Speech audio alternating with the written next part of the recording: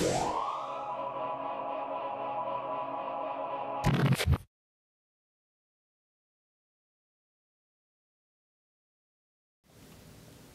and thank you for joining us for another South Slope tutorial. Today we're going to talk to you about the set-top box and how to plug it in correctly.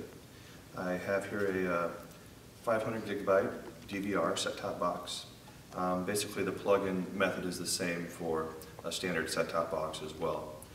Beforehand I want to kind of go over some of the outputs on the set-top box and the plug-ins. So the connections on the back of the Entone Set Top Box are RF to TV, which is just your standard coax cable connection, your Ethernet in, HDMI.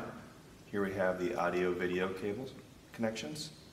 You have an optical connection for audio and your power connection.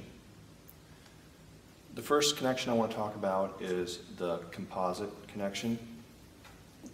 Your composite connection cable is the yellow, red, and white connection.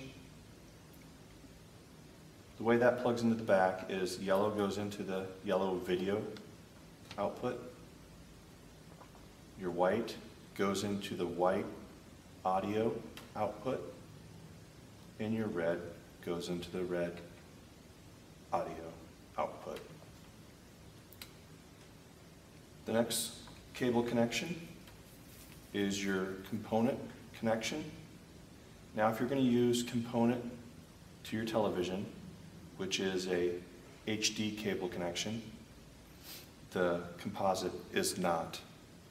You can go ahead and unplug the yellow video feed and leave that hanging if you like. You will plug the green component cable connection into the green video. The blue goes into the blue connection on the set-top box, and the red goes directly below the blue. The other things that you'll need to make this work to your television is, of course, the power connection, which I'm holding here in my hand, goes directly into the power source. And then your Ethernet feed will plug into the back of the Ethernet connection.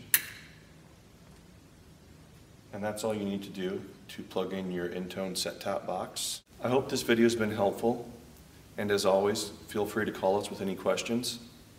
Thank you for watching.